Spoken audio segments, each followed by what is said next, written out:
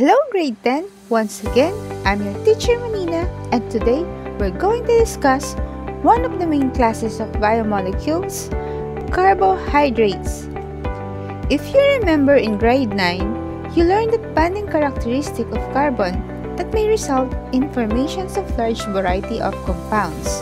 And these compounds belong to the main classes of biomolecules, carbohydrates, lipids, and proteins. So, what is carbohydrates? Carbohydrates are micronutrients and are one of the three main ways by which our body obtains its energy. It consists of carbon, hydrogen, and oxygen. Carbohydrates are essential nutrients that include sugar, fibers, and starch.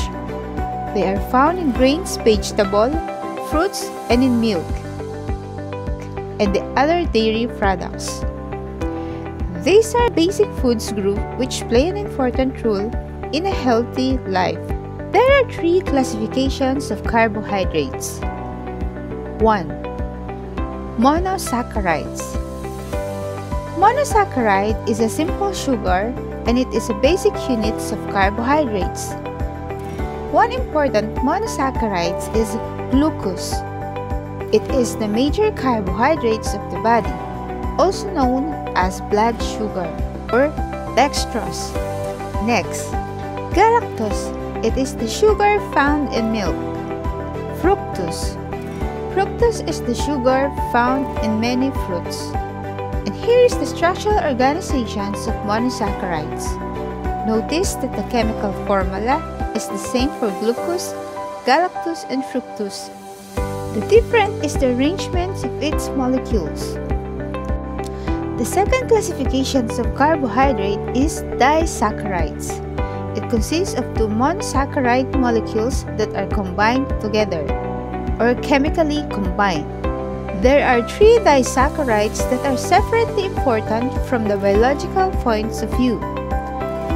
The first one is sucrose, which is a combination of two monosaccharides, glucose and fructose, known as table sugar. So another kind of disaccharides is lactose. Lactose is a combination of glucose and galactose. This sugar is commonly found in milk. Maltose. Maltose is a combination of glucose and glucose. This is found in the sprouting grain. These are the structural organizations of disaccharides, which is sucrose, lactose, and maltose. Next classifications of carbohydrates is polysaccharides. Polysaccharides is a complex carbohydrates and can be hydrolyzed into many monosaccharides units. There are three most important polysaccharides. First is the starch.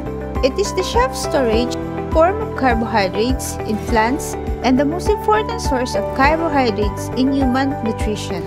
Another kind of polysaccharides is glycogen. Glycogen is called an animal starch.